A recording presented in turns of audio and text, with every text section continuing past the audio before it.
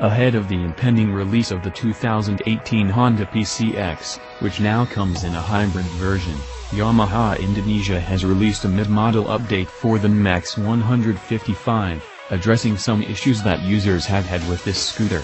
Coming in both ABS and non-ABS version, the Indonesian market 2018 Yamaha NMAX 155 retails for 30.2 million rupiah, Rm 9,093, for the ABS version, while the Sans ABS model goes for 26.3 million rupiah, Rm 7,918.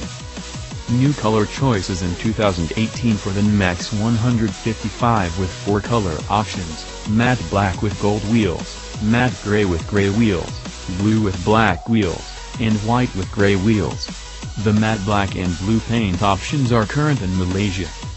Now coming with a 2-channel ABS option, something that is not currently offered in Malaysia, the price difference in Indonesia between the ABS and non-ABS equipped NMAX is a mere Rm 1,113. It is hoped that official Malaysian distributors Hong Yong Yamaha will see fit to offer this option to Malaysian riders in the coming year.